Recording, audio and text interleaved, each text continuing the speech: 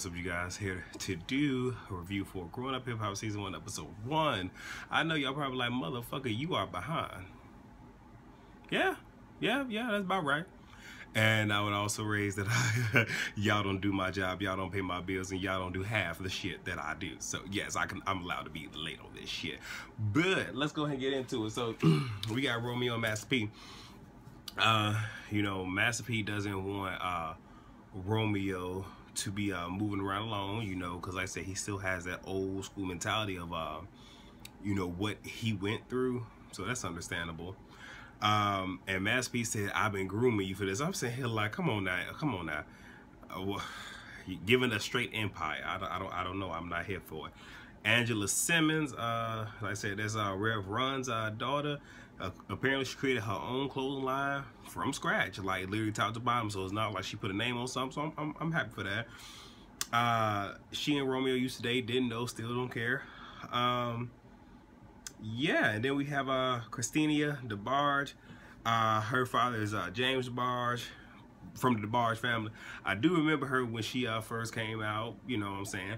I liked her song Sabotage. I did like that. It was nice. It was cute. Probably shouldn't say cute as a dude, but I really don't give a fuck. Let me sip a protein drink.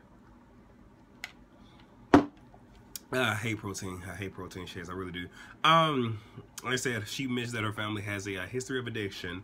Her dad is currently locked up on drug charges, and she's talking to her uncle L, and he's pretty much just like, just don't do it. Just don't go see him, because he wouldn't want you to see him in that state. And if I was locked up, I wouldn't want my daughters to see me in that state. And they was shady as fuck for playing that fucking music in the background. If y'all didn't catch it, go back and check it. Okay, so Angela got this little dirty teddy bear. So okay, so now we going for a stalker angle. Oh, okay, and I'm not really saying angle because I believe it's probably, you know, for real. You know what I'm saying? Hey, shit, I got a YouTube stalker, so I mean, it is what it is. You know, it's scary but endearing. What else we got? Romeo and Tanetta, that's his girlfriend. You know, she white. This, that, and third. He posted a picture of them online and shit. And he's getting hate for that, you know, especially because, like I said, I mean, you do have a lot of people who don't believe that, you know, black men.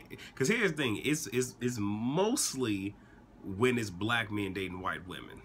Typically, when it's the reverse, there's never really that big of an issue, but it seems like it's always an issue when black men date white women.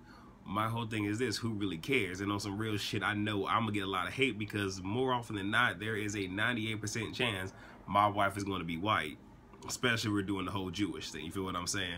So people need to get the fuck over it. My whole thing is this: I'm all about black love and all this other shit, but at the same exact time, when you sitting here being tunnel visioned and this is all the fuck that you want, you gonna miss out on love. Y'all can thumbs down for that, but I mean, shit, the fucks I get. What else we got?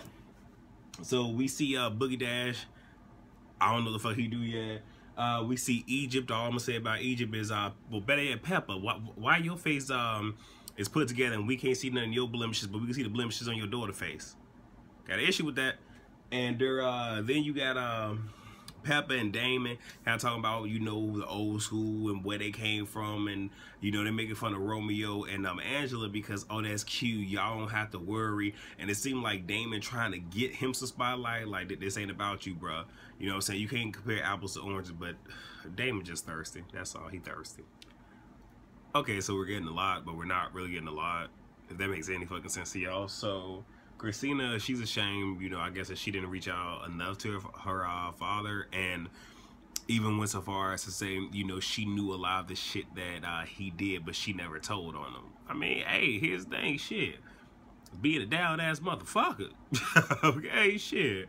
I know a lot of shit about some of my family, some shit they did. I ain't finna sit here and go snitching. I don't do that. I don't do that. But at the same exact time, on some real shit, she holds a lot of regrets. And, you know, for anybody listening, you know, when it comes to your past, you need to own your past. You need to conquer your past, own your present, so you can sit here and be the master of your future. And I'm telling you, regret is a silent fucking killer, y'all. Regret is the one thing that will keep you holding on. It will keep you in a dark fucking place. Do not let regret, you know, run your life. I'm telling y'all, I'm fucking experienced, okay? And I guess the boy named Booger, whatever the boy name is. You know, I don't know. I'm getting bitch assness from him. I'm getting bitch assness from him because he gonna go to his dad and be like, "Oh, Angela tight about what you said." Why the? I see. I'm not seeing it for him. I'm not right now. Okay, so Angela's talking to her father about, you know, the package. It's a stalker, and he pretty much tells her, if you're gonna, you know, continue to do the show, what the fuck is on my face? Beef up security. Let me see, TJ Michelle, that's Jam Master J's son. He's a DJ following his father's footsteps. It appears he has a secret. Here's the thing, ain't no tea, ain't no shade, but you know, I mean, it could. That's all I'm gonna say.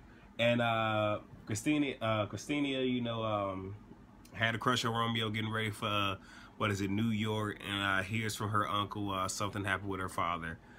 And yeah, but seeing as how Mario behind, I saw a preview before it. Okay, he didn't fucking relapse, but yeah, it is what it is. Whatever. Alright, and it pretty much ends with them at TJ's party, and apparently I guess the stalker was there. Angela ran like hell. She ran for her life, y'all. She ran. And yeah, that's pretty much about it. Ain't shit else happening. Rate, comment, subscribe, share. See you guys for part 2. Peace.